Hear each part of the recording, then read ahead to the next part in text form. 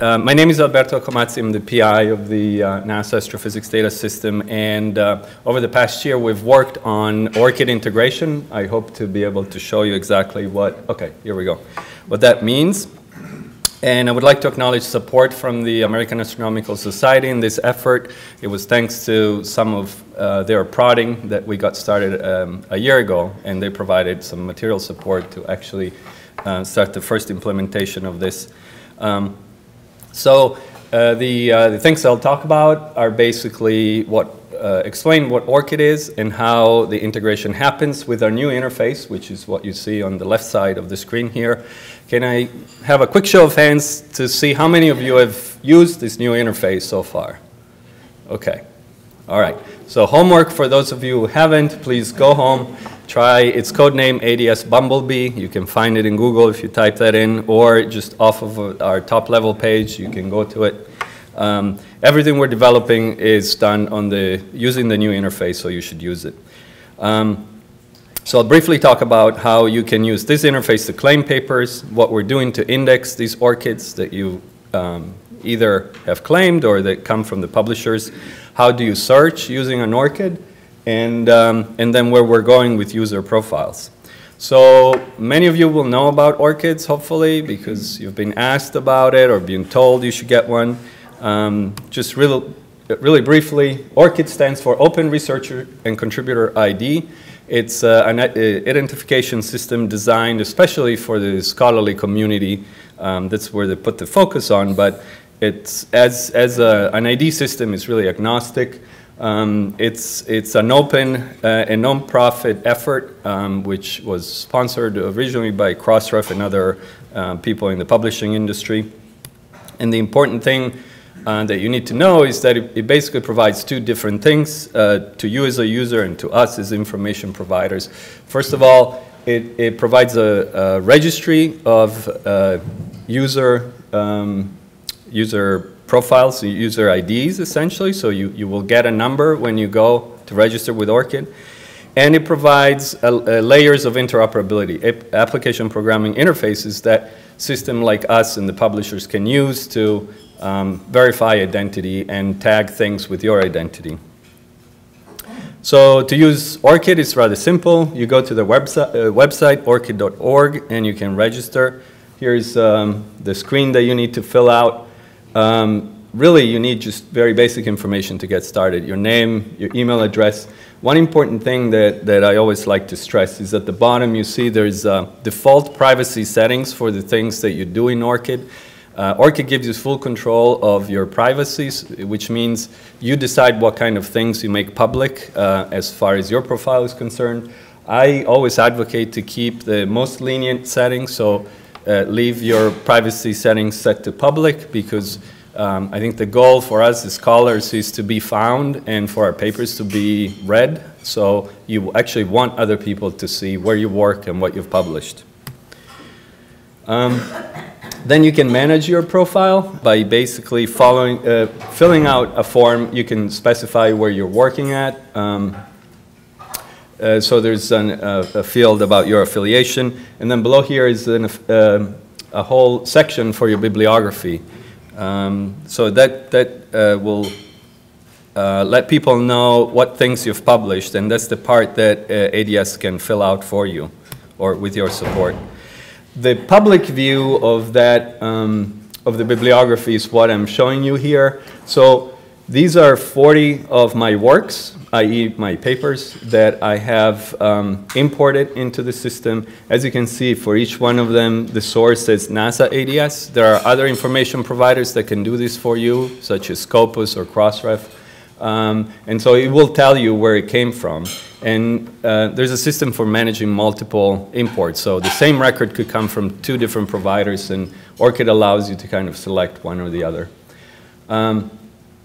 Now, this is interesting, but honestly, nobody we think, is going to ORCID to find someone's paper. So the integration into ADS goes beyond just ADS helping you fill out this bibliography.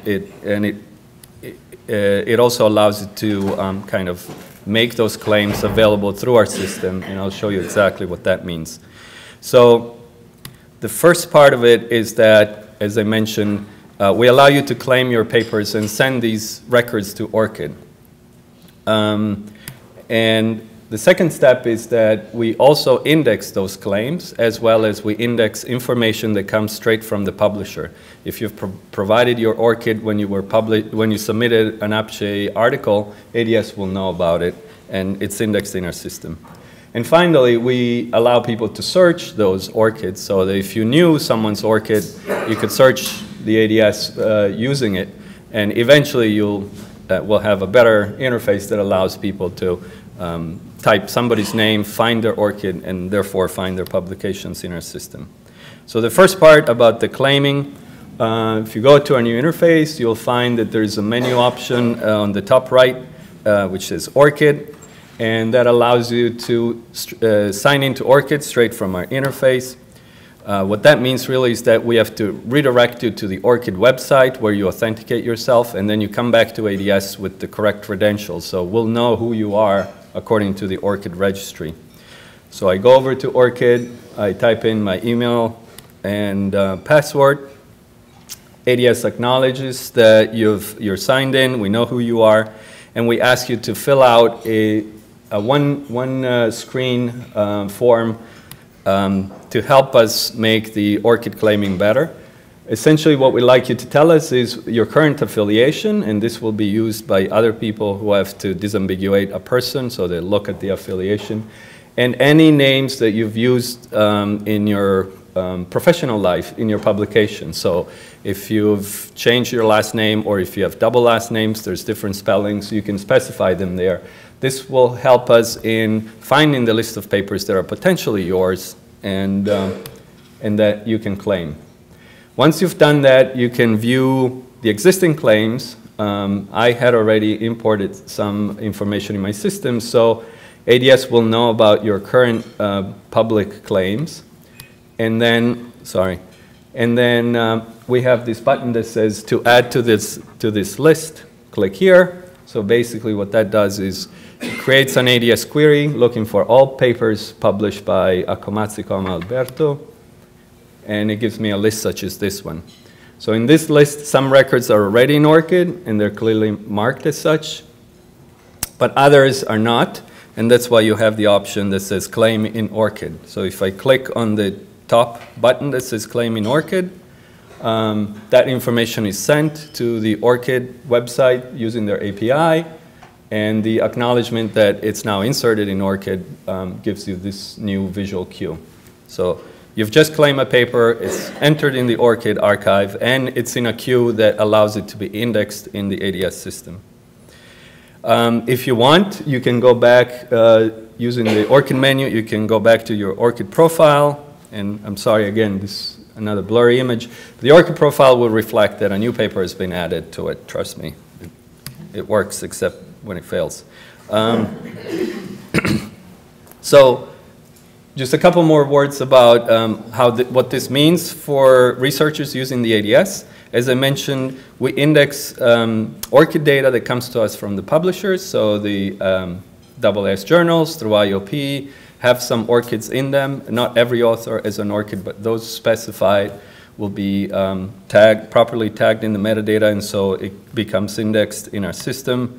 As an example, I just picked someone at the CFA I know, Raffaele da Brusco, and so I knew his ORCID. I went in, I typed it in, and I found 4 papers from the APCHE and AJ that have his ORCID in. So if you know someone's ORCID, even without them doing anything, you may already find some content indexed in our system. We also would like to augment that information with other ORCIDs that come from some of our collaborators. For instance, Archive has a page with author profiles. So these are the papers that I uploaded into Archive. If I enter my ORCID, then I have an immediate association between my ORCID and these preprints. So we plan to ingest this information so that we cover the preprint literature as well using ORCIDs when that happens. We hope sometime in 2016. And finally, the claims that I just showed you, if you make a claim as a user and if you've registered as an ADS user, we will index it so long as we can find your name in the author list of the paper that you've claimed. So it's important that you create this profile and specify your names, and these claims will be found by anyone searching the ADS. So here I'm searching ADS for my ORCID itself, my own ORCID, and I'm finding the 41 papers that I've claimed. So just to kind of wrap things up, what we're trying to accomplish here is make it easier to find people and find the papers that they've published. Today, if you have to do this, basically it can be a painful process depending on how ambiguous that person's name is. You would search for all the known variations of that person's name. You try to somehow disambiguate the list of papers based on the affiliation specified or the topic of the paper. And then you come to a list that may or may not be complete and may or may not be precise.